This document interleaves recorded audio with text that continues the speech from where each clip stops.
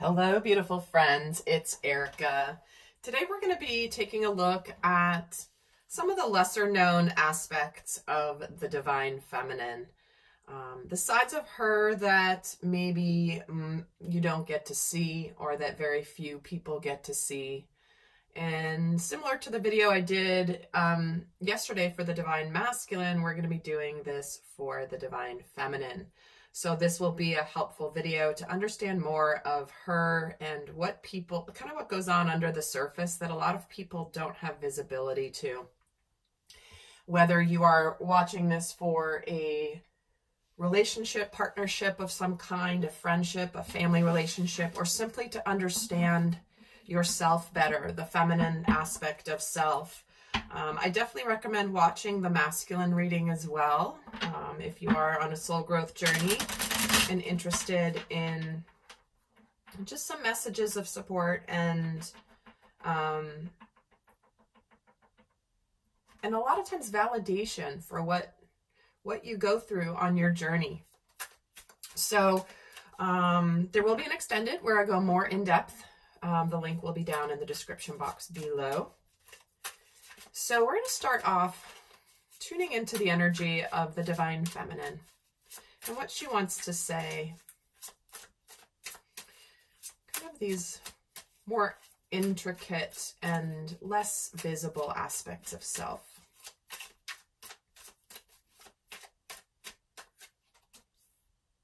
Okay. So starting off, we have the Three of Wands, the High Priestess.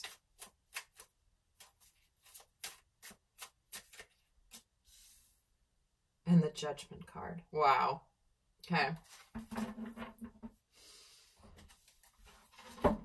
So what she's starting off by sharing, she's saying, many people assume that I sit there staring at the stars, wishing on a star, hoping and waiting for my masculine to arrive.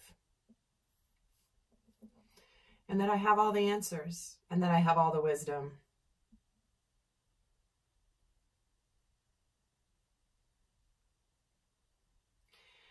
And the knowing of what is going to happen. And because of this, they think I sit and I stare out at the sky, waiting loyally for my divine masculine to arrive.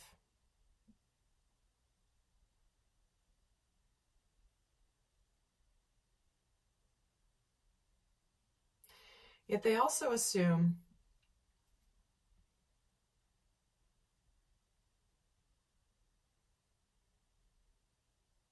that there is this energy of wanting to be reborn. Their assumption of me is that I see the light, and that I know I see the light. And their perception of me is that I may seem like I have been chosen by the divine. That somehow I am the special one, the anointed one, the sacred feminine that is bathed by the light.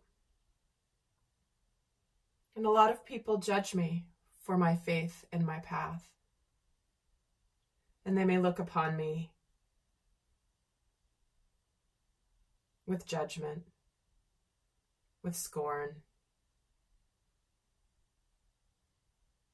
And they assume that I sit and I sacrifice myself to this journey, and that I am somehow hypnotized by it.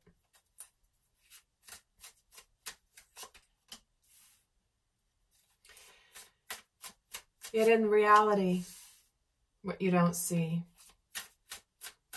Two of Pentacles, Ace of Wands, and the Star, is that I know that there is a purpose for why I am here. That I often vacillate back and forth between staying aligned with my destiny and my path, and waiting for that moment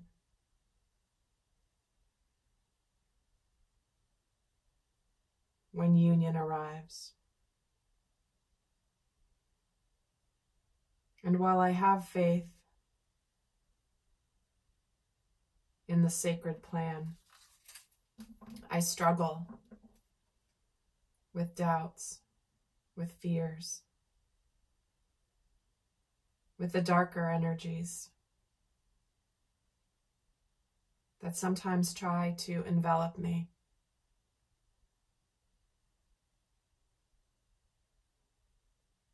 Sometimes I feel like I'm living in two different worlds,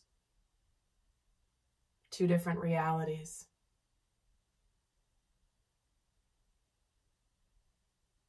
The reality that I'm in and the reality that I'm manifesting. Yet I'm deeply committed to my healing journey. And I know that I am here at this time to follow the light, to learn the light, and to remain aligned with my soul and sacred contract, not only with the divine masculine, but with my mission.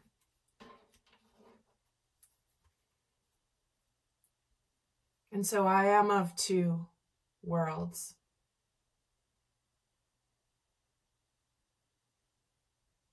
Sometimes I feel indecisive, unknowing, uncertain. I worry that around any next corner, something will come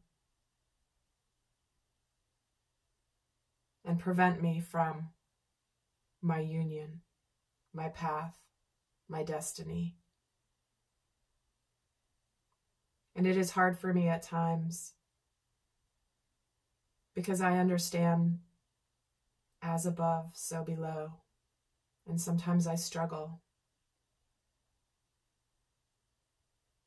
with knowing the truth, knowing manifestation has already occurred.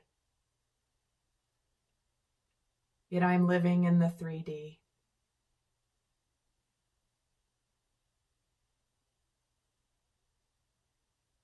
In a world where the tangible is far more acceptable than the unseen.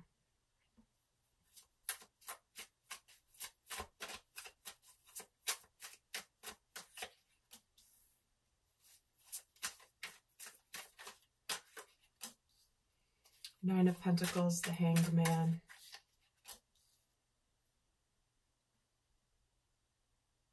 The Emperor.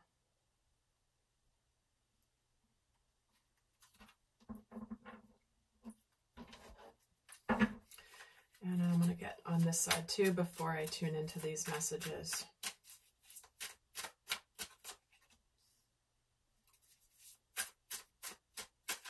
Queen of Pentacles, Three of Pentacles,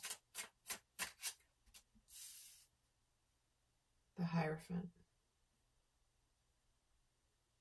I'm so drawn to the colors of these three cards. Beautiful.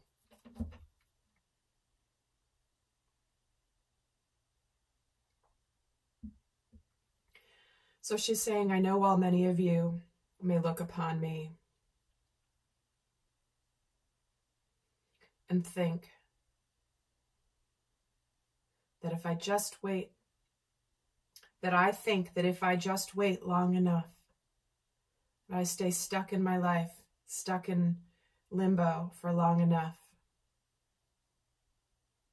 that my masculine will arrive.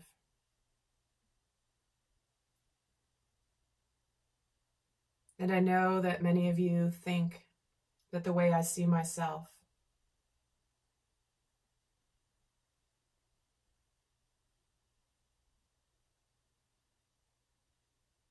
is that the only thing that can melt my heart would be my divine masculine. I know you believe me to think of myself as independent, very independent.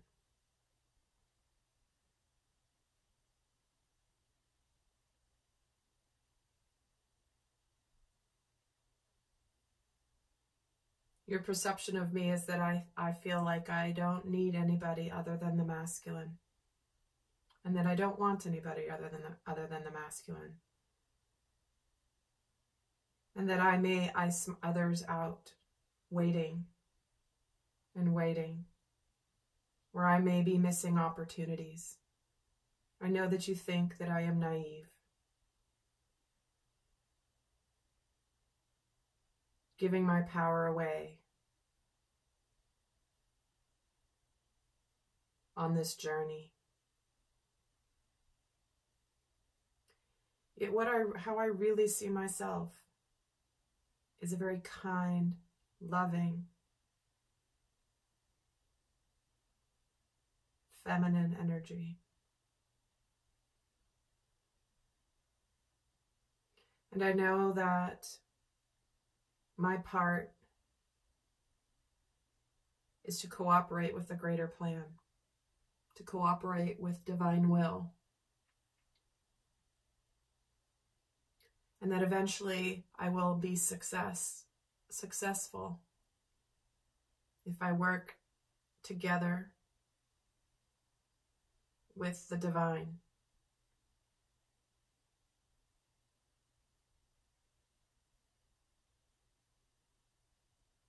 And in reality, I see myself as much more earthed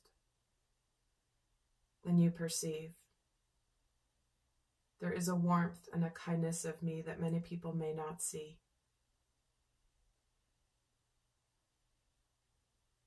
I know that there are many layers of consciousness, yet I am here in the earthly realms, in the 3D, intended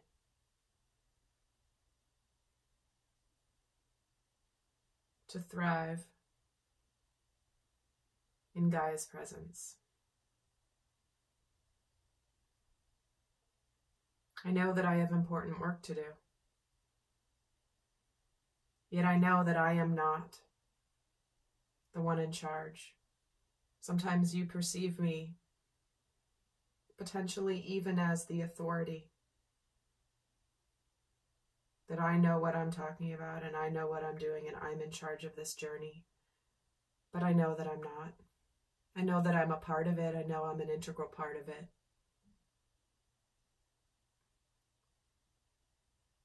Yet I am not in charge the way that you think that I think I am.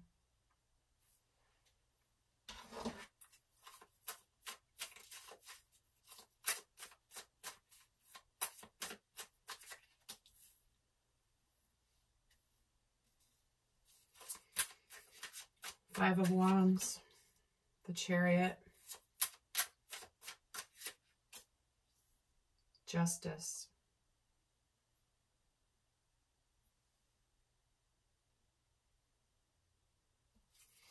let me get this on as well.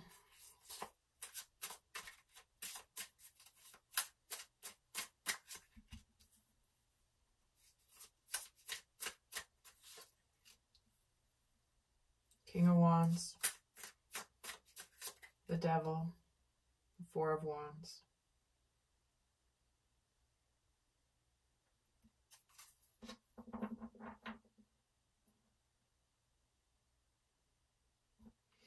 So there's a part of what you perceive that I regret. I'm going to tell you what I really regret about my journey. I know that you see me as someone who may regret feeling that there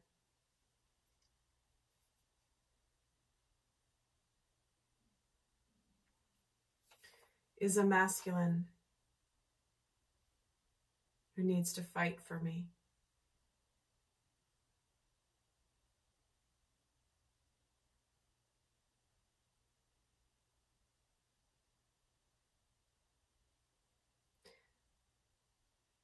I really feel, and I know that you perceive me as regretting the fact that any conflicts were meant to lead to success and victory. Yet at the end of the day, things don't always work out. Yet what I really deeply regret that you don't know about is the fact that I somehow thought that the masculine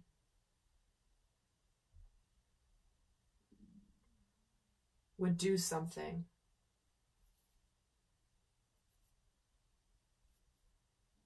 before I addressed my shadow,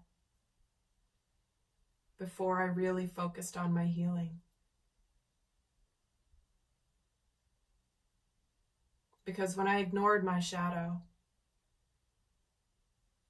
I was living in an illusion.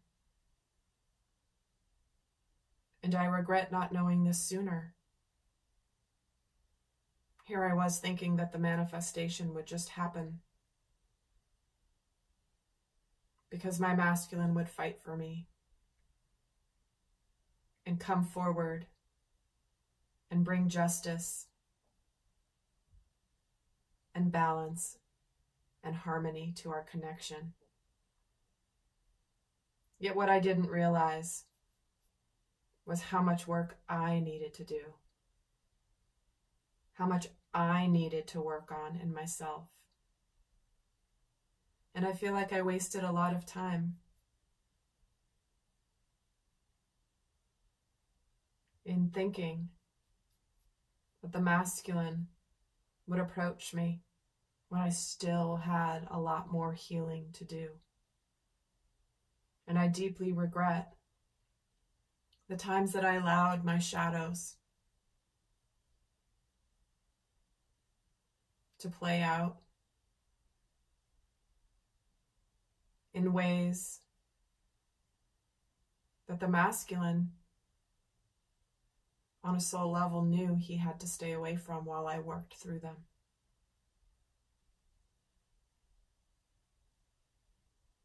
Yet I deeply regret the feeling that he had to do something and I was merely to stand in my light and he would see me. Yet my masculine truly had the ability to see my darkness. And he knew on a soul level that he was meant to stay away in order to give me opportunity to work on my shadow and my healing.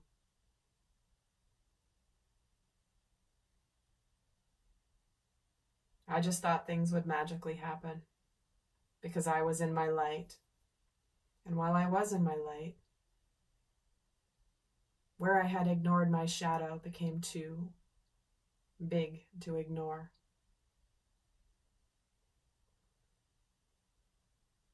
And I regret judging the masculine for turning his back on me when he did. But he was correct in doing this on a soul level, on a spiritual level. Because I now know that when the feminine is in her light and has addressed her shadow, the masculine turns around and walks towards the feminine. And I know that it is in his turning his back to the feminine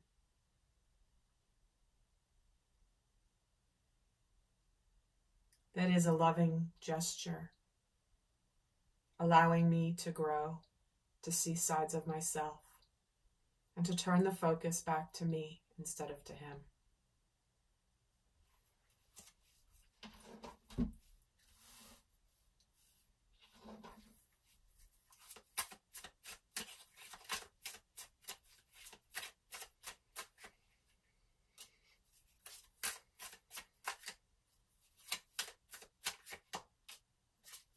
Eight of Pentacles, the World,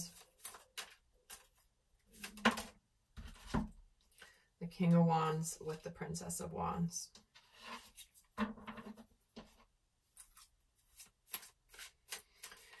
This is what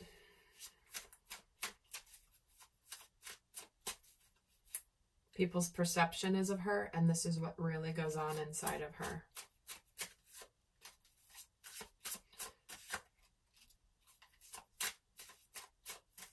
Strength, the Five of Cups, and the Sun.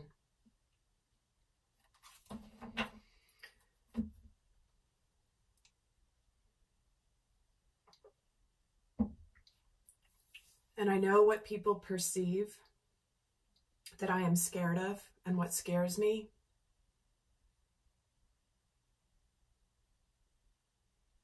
is that I am going to be waiting and waiting and waiting for the masculine to arrive.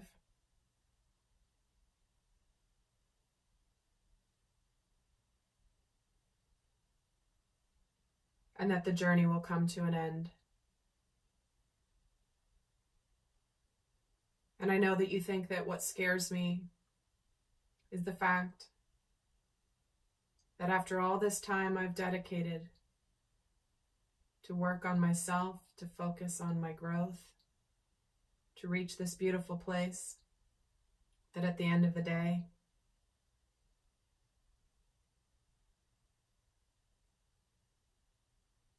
that there will come a time where I have to make a decision of, do I wait or do I leave? And while it is never my choice to wait, there is a difference between waiting and knowing.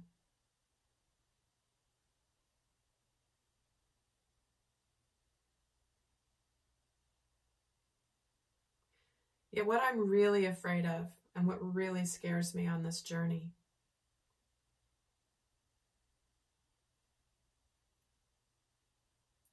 is that I may not, and my masculine may not, have the courage to break out of shame, regret, and that my real chance for happiness, that I'm missing my chance for happiness in my life. And what really scares me is that, am I holding myself back from my true happiness because I still feel and believe that union with my masculine is on my journey?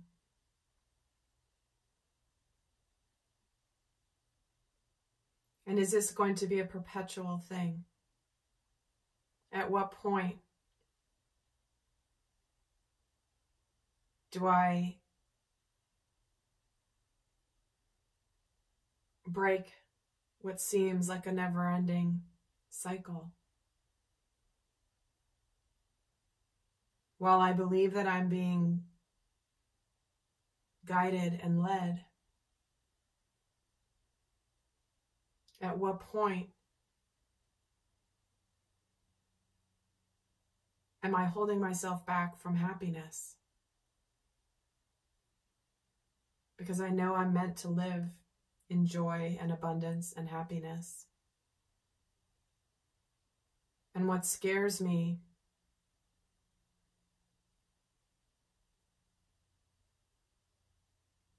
is wanting to trust the divine.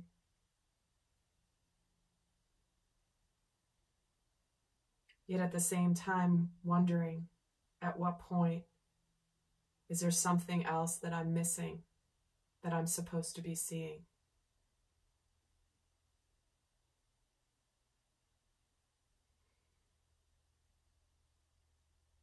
And sometimes I feel like this energy is so split.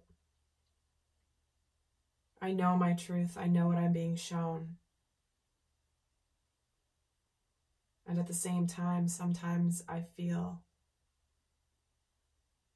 a frustration. I want to be happy. I am aligned in having faith in the divine. Yet I do fear deep down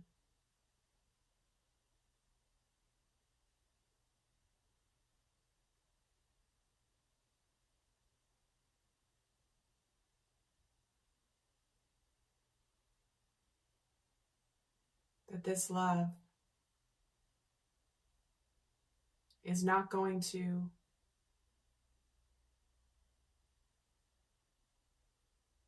stack up or live up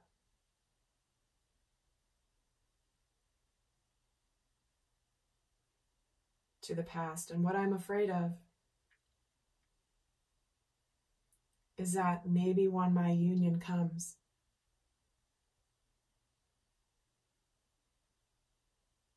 that it's not going to be all that the divine has guided me to.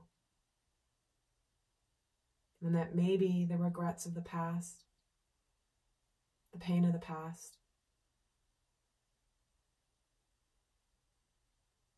will outweigh the love that is remaining.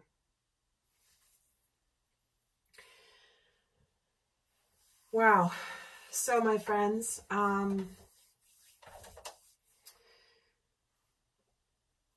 are some of the inner workings of the divine feminine. So I hope that this has been helpful. I will be heading over to the extended now, where we go more in depth into her perception and what she admires about the masculine, what she considers to be her biggest life challenge, and what she's done about it. What does she cry about? What keeps her up at night? What motivates her in love? And what matters to her the most? So if you choose to join me, the link is down below. If you like this video, please consider giving it a thumbs up. I would really appreciate it.